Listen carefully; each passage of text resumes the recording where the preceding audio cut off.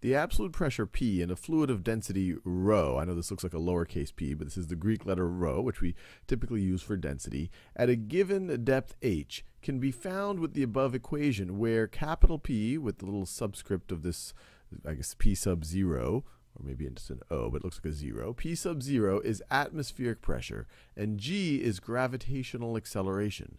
Which of the following is the correct expression for the depth in terms of the absolute pressure, atmospheric pressure, fluid density, and gravitational acceleration? So essentially what we want to do is we want to solve for depth. We want to solve for h. So let's see if we can do that. So we have P is equal to P sub, I'll call this P sub 0, plus rho times G times h. Now to solve for h, I would at least want to isolate this term that contains h on the right-hand side. And so let me subtract P sub 0 from both sides. So subtract P sub 0, subtract P sub 0. And then on the left-hand side, I have capital P minus P capital P sub 0 is equal to, those are going to cancel out.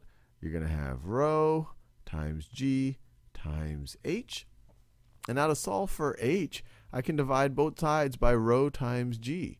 So let's do that. Let's divide this side by rho times g, and let's divide this side by rho times g.